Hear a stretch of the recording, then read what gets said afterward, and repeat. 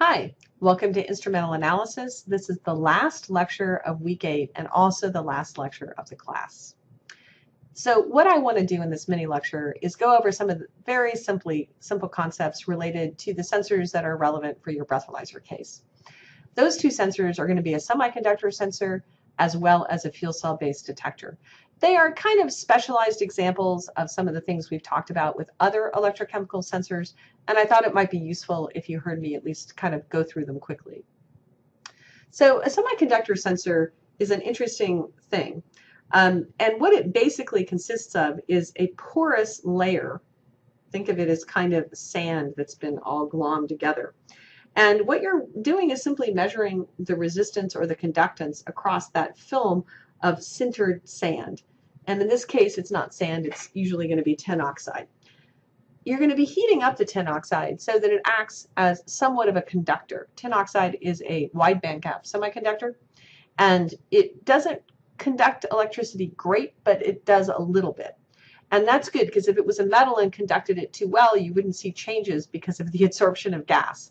And if it was an insulator, it wouldn't conduct electricity at all. So you almost always want a semiconductor, and you need it to be at high temperatures because you need to promote enough carriers up to something called the conduction band, so you do get enough kind of baseline current. So you need the system to be somewhat conductive, even in the absence of your analyte. So you put a gas over it, and if we zoomed in to this sort of pile of wet sand that was our electrode, what we would see is that there would be necks or places where the tin oxides touched each other. And in fact, because they had been heat treated, they would be sintered. So there literally would be a connecting point. And the ethanol would go and stick on that connecting point. And not just ethanol, but any molecule that had some kind of dipole moment. So it's kind of got the selectivity of chromatography. You'd see methanol stick, you'd see anything with a carbonyl peak, anything that's polar would tend to adsorb to that surface. And when it adsorbed, it would influence the number of electrons that were conducting the charge. So if you think about a semiconductor as basically kind of like a superhighway that electrons are moving back and forth on and conducting, then what happens when something binds to the surface of it is that in that surface region, you're going to add extra electrons or take away electrons. And you're going to influence then the conductivity of the system because of that effective surface doping. And whether it takes away or contributes electrons has a lot to do with the gas of interest. But something like ethanol is going to contribute electrons to the system. It's not exactly a redox process. It's a little bit more subtle than that. And it only requires that the gas be physically adsorbed to the surface in some fashion. So what you can see immediately then is as you put more ethanol on the surface, you're going to have more carriers to conduct, and you're going to see the conductivity increase. And that's an interesting observation because that would be a way, of course, to deduce the amount of ethanol. And of course, one of the challenges is that not just ethanol, but acetone and methanol and pretty much any gas that's got kind of that sort of dipole moment is going to bind in a similar way and have a similar influence on the electrical characteristics of this particular sand. You might also see why it's good to have these necks or these very thin regions, because if charge is flowing through a big slab that's, I don't know, a millimeter single crystal, and you've done something to the surface of it, then if you've got, I don't know, 10 to the 20 charge carriers, and you've only influenced a little tiny bit at the interface, you're not going to see that effect. But if you have a nanoscale material, and you've either charge depleted or charge donated at an interface that's, let's say, 50 nanometers, and your whole thickness is 300 nanometers, you're going to have a big effect on conductivity. So one of the other features of semiconductor sensors is either they're extremely thin films, or they're basically made to be very high surface area so that when you do bind gases and you do influence conductivity, it's a big fraction of the total charge carriers that are present and moving through the system. Now, here's some schematics of what's called the Taguchi sensor, which is the basis for most of these. So the number one advantage for the semiconductor ethanol sensors is that they are cheap, really, really cheap. These are literally what you see. They're like little tiny LEDs. You can plug them directly into circuits that cost about $5. And what they consist of is over here on the left is the ceramic tube, which is really the guts of the sensor. And it requires that you heat. You have to have a heater coil. These will run about 300 C. That's what I've seen in most of the manuals. And the ethanol goes into this tube, it binds, and when it does that, it changes the conductance, and of course that's what you measure. Now, this whole little assembly fits inside of this larger device structure, and that piece is shown right here, the sensor element. And so it's very, very small, very compact, and less than $10. And as the ethanol or whatever's in the vapor that's going over the sensor changes, you see a change in the conductivity. And you can immediately see the big disadvantages I pointed out before is that depending on what the end late is, anything that has a CO dipole moment is going to bind to the surface similarly and have a similar impact on conductivity. So it's not a very specific measurement, and that's really its limitation. Because if you get pulled over for, let's say, a policeman and they want to know if you're drunk, and let's say you have a lot of ketone in your breath, or you just had, something to eat that could be interfering with the ethanol, then you would have a real problem if you applied this particular sensor. So a better option, a much more expensive option, is a fuel cell. So the fuel cell is an interesting type of amperemetric measurement. And in the fuel cell sensor, what you're doing is you're using ethanol basically as a fuel for a fuel cell. And it's getting oxidized, and in that process, it's developing a current that you then measure. So at the end of the day, you're measuring a current in the fuel cell, but it's through a fuel cell process in which the ethanol is actually undergoing a chemical reaction. And that chemical reaction has to be catalyzed by the presence of platinum. And so this system is a much more complicated kind of device structure than the one we just saw, because first off, it involves the use of an expensive catalyst, namely platinum. Second of all, in order to have this work, it's really critical because when you oxidize the ethanol, you're going to create protons and electrons. And if they both flow together to the cathode, you're not going to get anything. But if only one of them flows, then the other one can go out and be used as what's called a load or create a current on the system. And so this electrolyte in the middle needs to basically transport only protons and no electrons. And it turns out there are materials that do that. And so you can think of this as a very specialized sponge because it only lets the cations go towards the cathode. And that, in effect, drives a current, which is the output of the fuel cell. The other thing that ends up happening is you get an oxygen to water conversion at the cathode, so you produce water from the fuel cell as well. So this is a kind of blown up diagram of a proton exchange membrane fuel cell that I just sort of wanted to go through so you understood in a different, more specific view how these things work. So everywhere it says hydrogen, just imagine it was ethanol. The only difference is it's a lot less efficient, so a lot of the ethanol doesn't react. And of course, you have the platinum to contend with.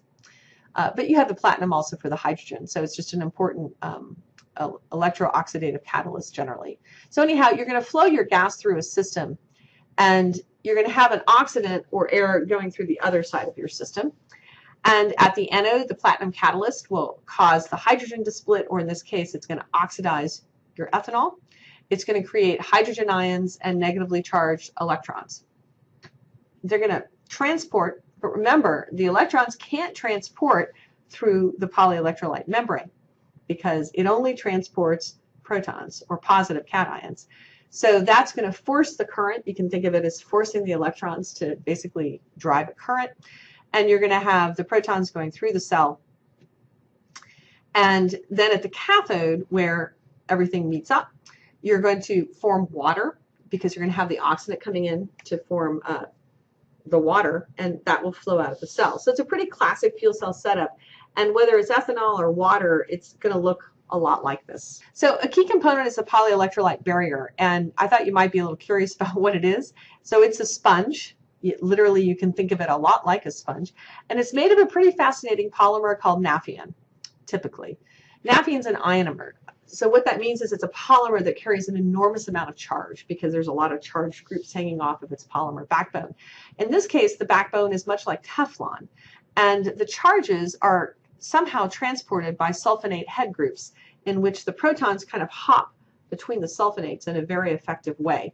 And so naphthalene is well known for having very, very high proton conductivities, and a lot of people are studying how the structure of naphthalene coupled with the chemistry of the sulfonate group make that possible. So putting it all together into the fuel cell then that you might care about if you're thinking about measurement of ethanol. So the ethanol fuel cell then is going to be a lot more complicated than the semiconductor gas sensor, which is a bunch of packed powder of tin oxide that's been heated a little bit. It's going to have this fancy Nafion polymer in the middle. It's got to have some platinum in it. It's going to have 2 different electrodes. It's going to have a current measurement device. And you can read here about the specifics of what's going on for the ethanol. But the number one thing that it provides that the semiconductor one doesn't is actually much more specificity. Because for the ethanol to participate in this reaction requires that the free energy of the ethanol be high enough that it can be oxidized under these conditions. And that's going to be pretty specific.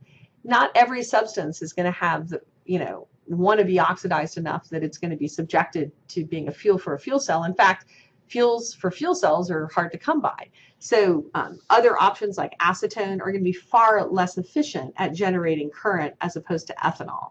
And other substances, let's say like hydrogen, are unlikely to be something that you exhale in your breath. So in that sense, this particular methodology is sensitive to the electrochemical potential of the incoming gas, which is a much more stringent separator of, distinguishing feature of molecules than, for example, whether or not they stick to a tin oxide surface or not, which is pretty much just a rough measure of polarity. So the fuel cells are going to have a specificity built into them that the gas sensors do not. And as you're going to see, as we already talked about, the infrared is perhaps even more specific because it's actually using the structural elements of ethanol to identify it. In any case, it's an intermediate option. It's certainly more expensive than a $10, breathalyzer that you might get for your iPhone. But nevertheless, it's still electrochemical. It has to be calibrated. You have to worry about how the electrodes degrade over time, their lifetime issues. So like any electroanalytical technique, it's a little bit tricky to implement. But as you'll see, it's accepted as an evidentiary standard, and fuel cell technologies have really come a long ways, particularly for the measurement of ethanol. So some last comments about the class, just some cleanups.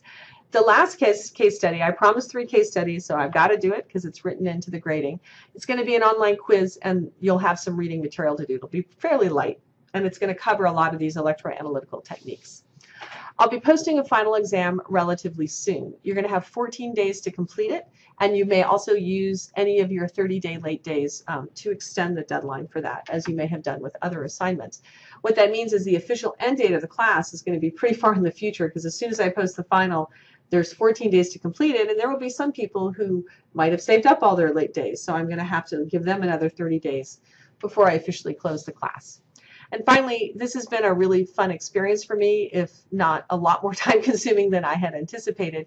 It's taught me a lot about teaching, partly because I spent the first 6 weeks of this class without a textbook, so I had to do a lot of my own work in thinking through how to explain it and my own visuals. And I think it's also taught me a lot about keeping people's interest, because normally when you lecture in a college setting, people have paid very good money to be in your class, and you're more concerned with conveying the information to them in a compact, concise way. And in this setting, I found that, you didn't have to listen if you didn't want to.